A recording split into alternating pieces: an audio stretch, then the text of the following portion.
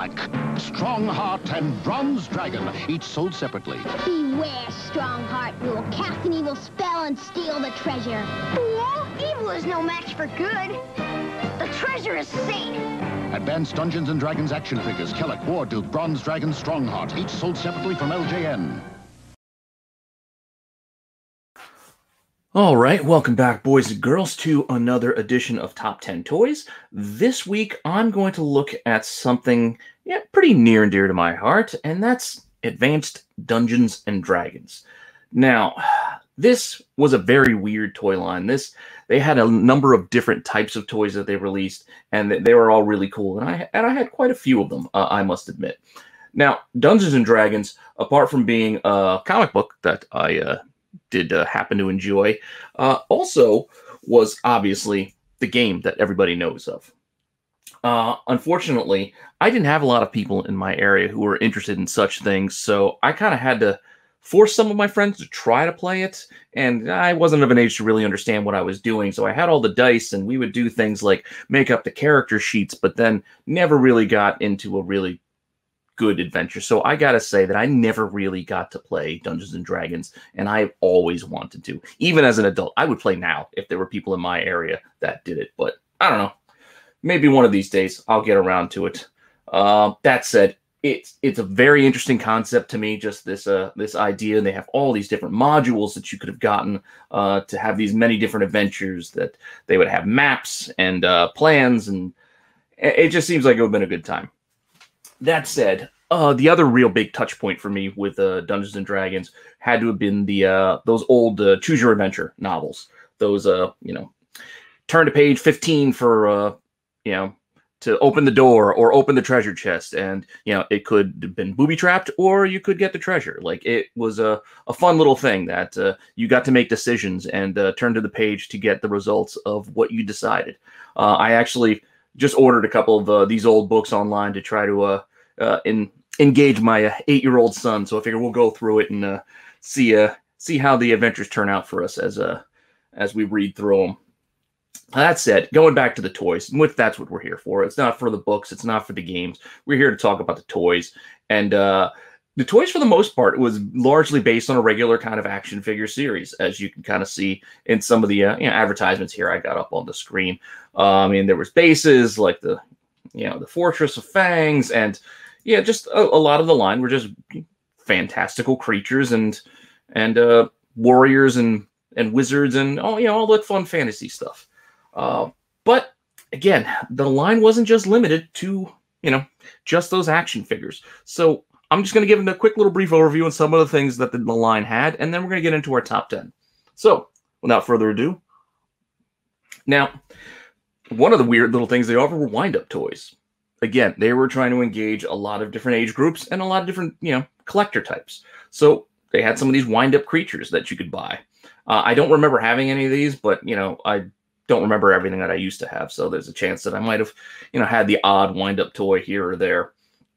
But you see, they were all branded the same Advanced Dungeons & Dragons brand, and it just was little wind-up creatures.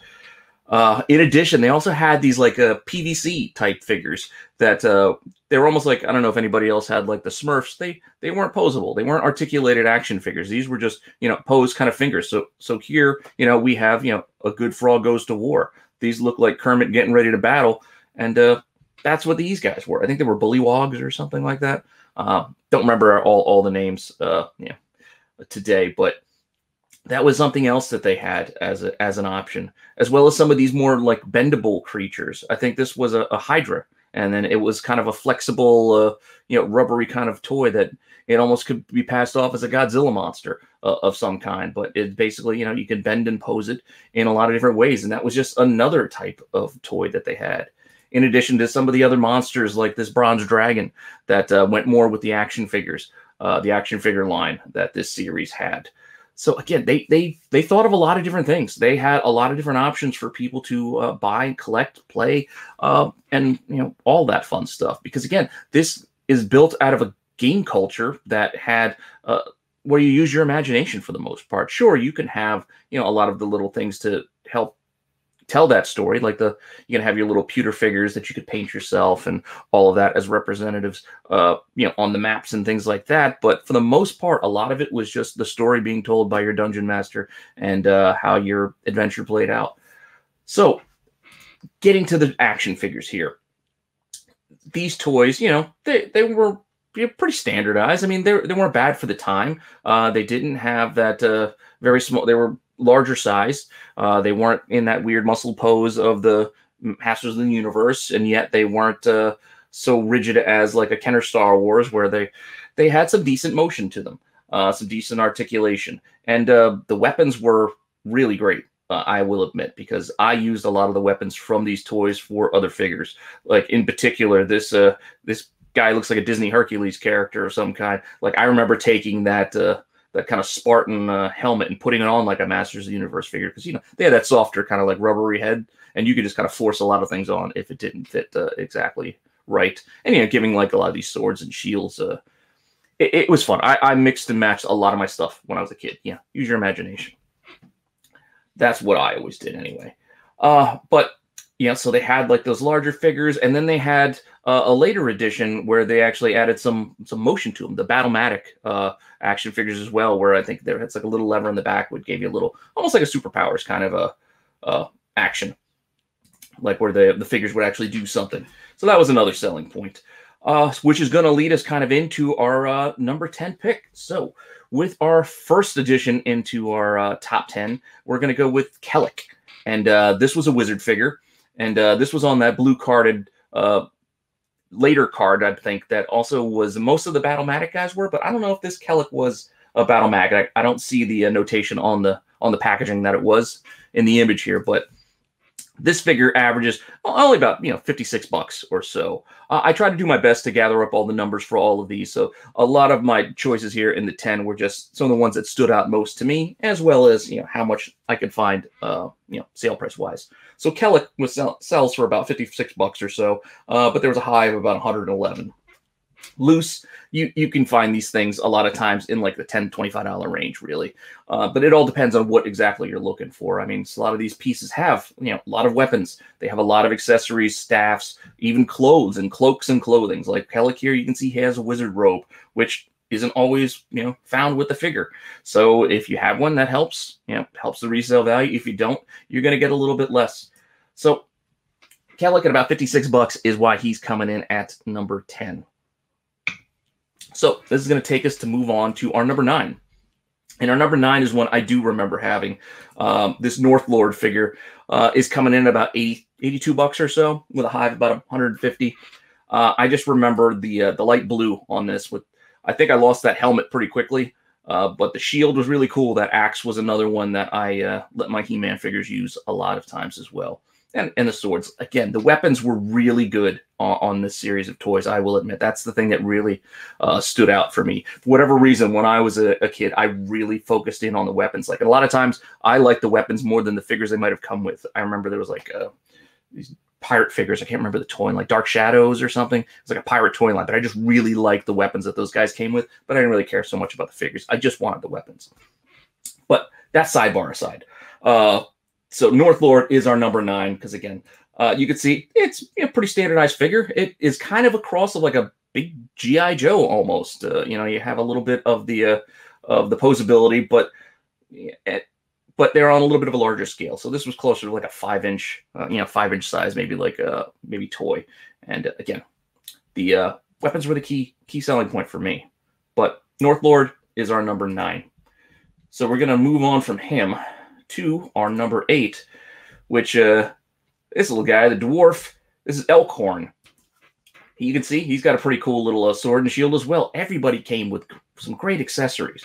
And Elkhorn is going to be the first one to crack that $100 mark, and he's averaging about $122 or so. And the high that I found was about $165, and that was a Battlematic version of this figure, which had a little, I think, a sword swinging action of some kind. But Elkhorn, you can see pretty cool mold, and these are the things that you would, for the most part, think of when you think of like a fantasy figure. You get the dwarves, you get the soldiers, the paladins, the wizards, the mages. Some of the color choices were, I think, made to kind of get kids to want to pick these up off the rack. Like, they may not be the traditional, warrior type colors. So you give the dwarf a blue beard and a really yellow gold helmet, so it pops, it stands out a little bit more, just like Northlord having a lot of light blue in his uniform. It may not have been traditional in the sense of what you might imagine some of these characters might be in that kind of sword and sorcery world, but it helped the toys, again, pop off that shelf. So Elkhorn was our number 8, which is going to take us to number 7. And this is not the most well-sculpted figure, I would say, in the line. This Zorgar, he is not a pretty man. He is definitely not a pretty man. If you look at that face, that's a face only a mother could love. It's a very sloth-like. And he actually doesn't come with a lot of accessories there. It looks like he's got a little bit of a studded club, and that's really, really it. Maybe a little dagger as well. But this is a rough-looking dude, I just got to say. But, hey, he is our number 7. I'm sorry, Zorgar, and he's averaging $175, and the high was about $250. So Zorgar still ain't cheap. Even if he ain't pretty, he ain't cheap. Which is going to take us to our number 6. And with number 6, we are looking at a Battlematic figure, and this is Strongheart, I believe his name is. Yeah, Strongheart. This is a Battlematic figure. This is averaging about $190, and the high, I think there's the only one that sold, was just this one. The regular figure is only about $75 for the basic kind of carded version of this, but the Battlematic, sold for a premium about $190. This is like traditional looking knight. He's got the winged helmet. He's got the plume coming out of the top there. Silver armor, little blue, obvious hero. Definite hero look, and a pretty cool sword to come with him. So Strongheart is our number 6, which is going to take us to our top 5. And starting off our top 5, we have this elf looking like a figure. I want to say her name is Mercion. And I found one sold for about $222, which is why she's coming in at number 5.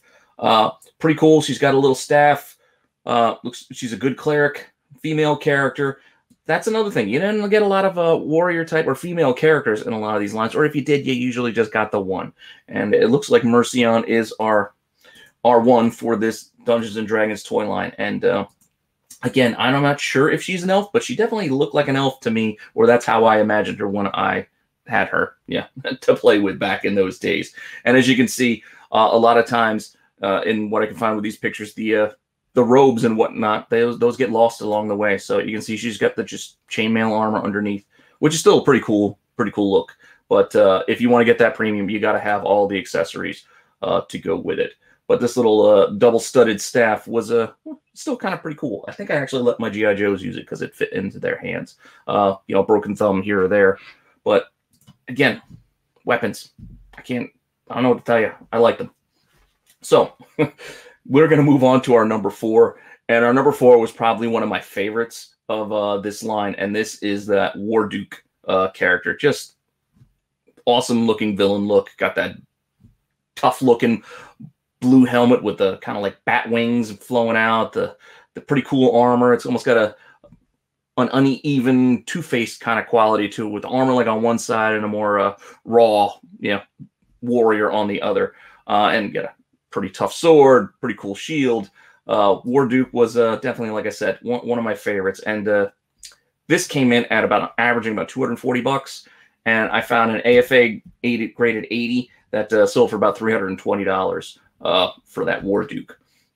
So that kind of moved up the average. I usually don't work in AFA graded figures into the normal averagings, but there aren't a lot of sales for these Dungeons and Dragons figures, so I had to take what I could find. So that is what we had there. And again, just checking out this figure, it was just an awesome sculpt to me. I love the glowing eyes inside that helmet. Again, just gorgeous figure, and brings my memories back, rushing back to me. So with that, this is going to take us into our top 3.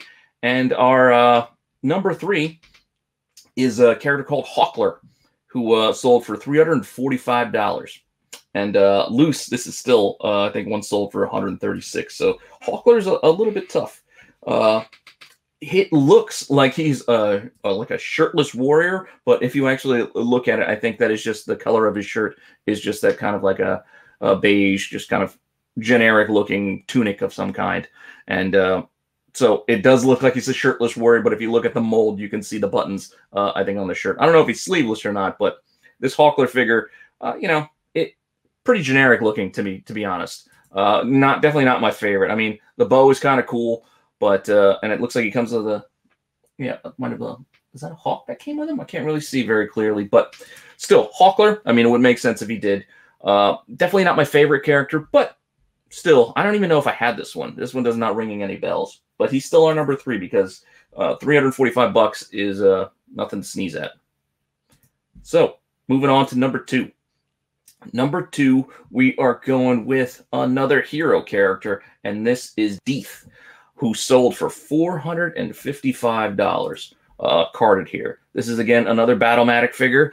You see that pretty cool eagle shield. There's a looks like a spiked mace, like a swinging. I think those things are called a mace. I'm not sure if I'm getting the weapon terminology correct tonight, but sword shield looks much like a knight that you would expect. Pretty cool figure. And again, these Battlematics, I think they're a little harder to find because, like I said, I think these were a later release and they might have made less.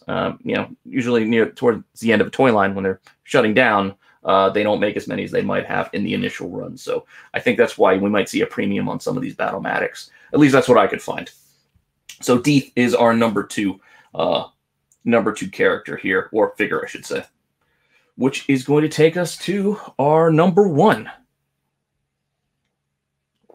And our number 1 is another villain. And this is Grimsword, and another Battlematic character. And Grimsword is coming in at a solid $500. Again, another villain, pretty cool sculpt. That snake kind of wrapped around the armor. He also has like a mace, like a spiked ball mace on a chain that he's swinging around with a shield. Awesome looking armor. That looks like little dragon heads coming off the top of his helm. Not as cool as Warduke to me. His face and mold almost kind of reminds me of a Micronauts figure. It looks like a little bit like Lord Zardon, but or maybe a Shogun warrior even, shrunken down, but still really cool and definitely worth having. I mean, I do kind of like that snake wrapped around the armor, and it's a nice touch to have that kind of like flaming tongue moving up to the corner of that spiked out shoulder that his armor has. So I think it is a pretty cool figure regardless. Again, I'm a little biased. Warduke was my favorite, so I was kind of hoping he could come out on top. But hey, the numbers speak for themselves. So $500, Grimsword is coming in on the top. So that is my list of 10. But as you know by now, I don't just leave it there. I always have to have honorable mentions.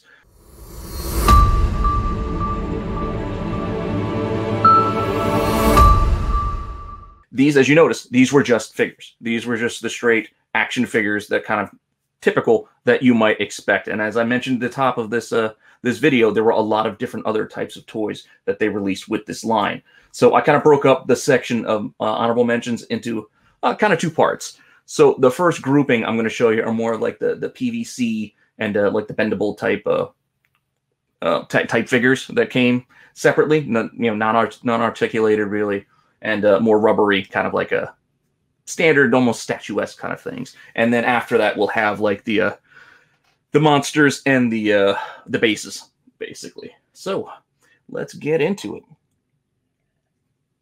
So for my first honorable mention, again, going with these PVC figures, is the Shambling Mound. I know what you're thinking. You're looking at this, you see Man-Thing. At least that's what I see. I see Man-Thing when I look at it, but this is the Shambling Mound.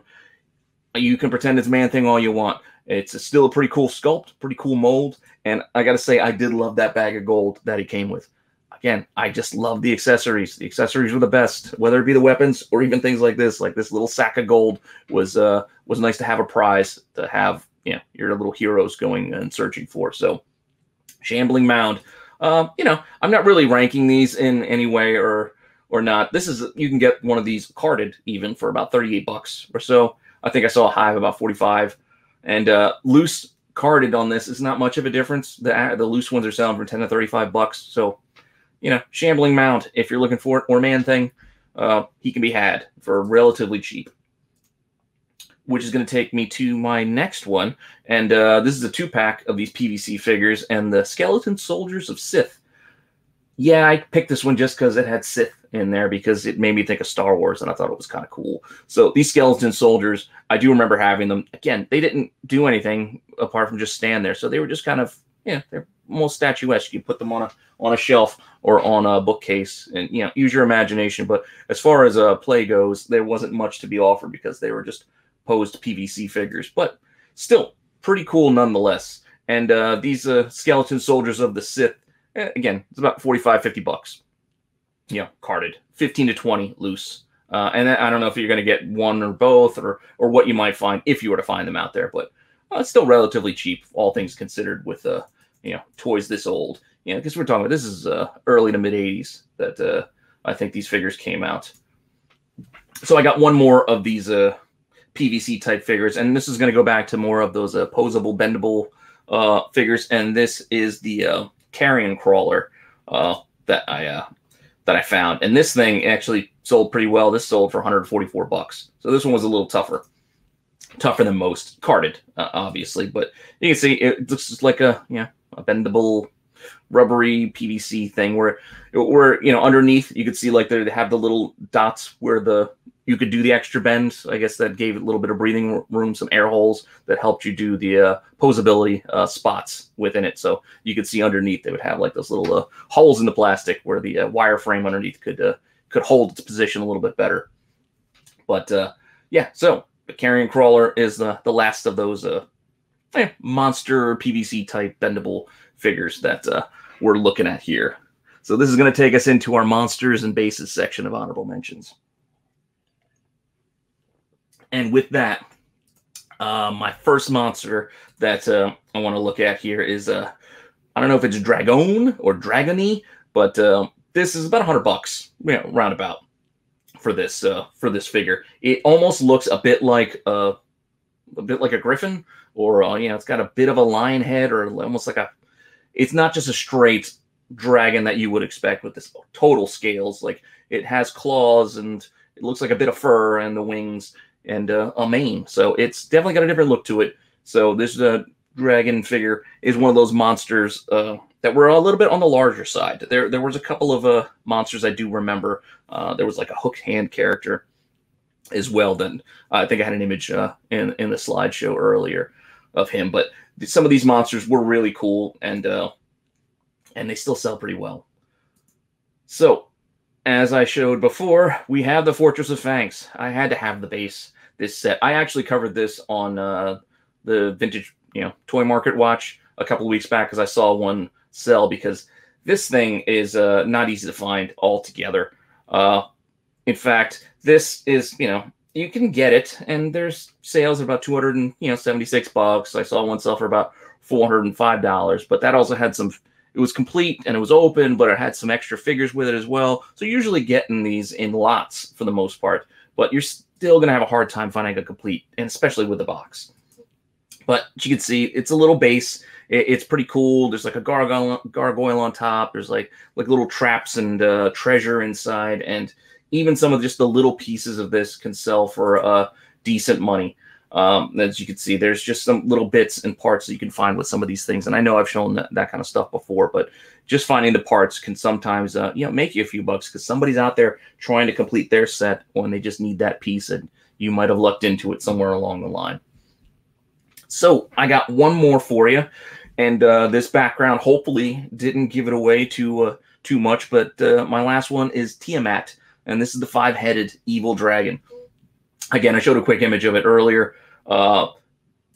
Pretty cool. I mean, it is a dragon. It's got 5 heads. It's got the different colored heads because, the heads did something different. You have like the ice dragon, the flames, and a lot of different stuff. A lot of fun ideas that can play out of this, this fantasy world. And this is a toy that is not easy to come by, or at least not come by on the cheap. This is about $577 on the average. I found 3 sales. And the high on this one was about $681. So not a cheap figure, especially if you can find it, whole. because that is not always the easiest thing to do. I mean, some of these things, I found parts where, you know, just the wings were selling pretty well. I think I found a bit where, you know, you could get this like with a missing wing for like $170, right? And, you know, that's not a complete toy.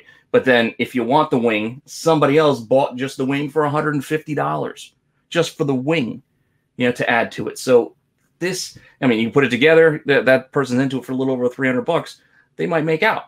So, yeah, maybe you can build. Maybe it makes sense to build and go through the parts, but $150 for a wing is crazy to me. I understand this stuff is tough to come by. I'm not saying it's not worth it. It's just, it's still kind of insane when I think back on this. Like, I never would have imagined that when I was a kid and pulling the wings off just to see if I can switch things around. And to think that I was taking something that was $150 off of my toy. Anyway, so that is my list. Again, Dungeons & Dragons is a cool line of toys, as well as just, you know, it is. It's Dungeons & Dragons. People know what it is. I think they're revamping it with a movie, because the one movie I do remember seeing like 20 years ago was that Marlon Wayans one, Jeremy Irons. Whew, that was rough. That was rough. So hopefully if they're doing another one, they do it right and do it justice, because it is a rich world full of a lot of, you know, characters and creatures that, you know, we take for granted today as it's just commonplace. But a lot of these ideas were unique for the time. So with that, hopefully you guys enjoyed this. Please like and subscribe to my channel, as well as Tales from the Flip Side. I hope you're enjoying this look back on toys. I realize I am kind of focused and locked in on the 80s right now. I will try to do some more modern stuff as things come along, but I'm just doing what's coming natural to me. What is gathering my interest week to week. So I did see a suggestion for Buck Rogers in one of the comments. I will be covering that. I do remember Buck Rogers, and I had a few of those as well. So I might start working on something for that. I don't know if it's going to be next week, but it'll probably be soon. So if you have any suggestions, I take suggestions. Throw them out there. Let me know what you want to see, what you want to look at, and we'll just run with this, because, again, I'm having fun. Hopefully you guys are having fun with these look back on the toys, and I will see you all next week.